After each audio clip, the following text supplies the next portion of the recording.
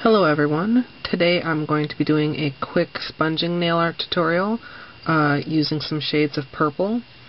For my base color I'm using Finger Paints Lilac Lagoon, and for my sponging I'm going to be using China Glaze Grape Juice. I picked up my sponges at Michael's and I just kind of took one and cut it into a more manageable wedge shape. I'm going to paint my polish directly onto the sponge. If you want, you can also use a palette and kind of, dab with the sponge onto something else. And then we're just going to go and start dabbing the polish onto the nail, not too roughly, and do make sure that your base coat is dry. Reapplying polish to the sponge as needed.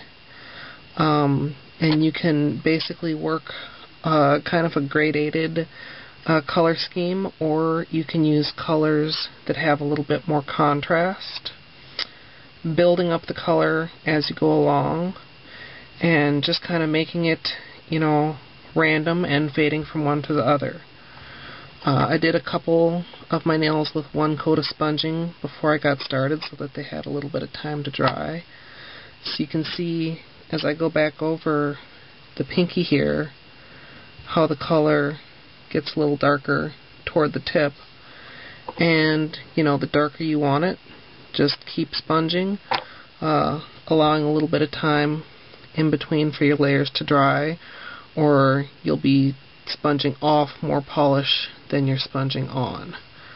So just keep going until you get a look like this. And if you'd like to see some more pictures of this manicure or have any questions, you can check out my blog, mysimplelittlepleasures.blogspot.com. Thanks for watching.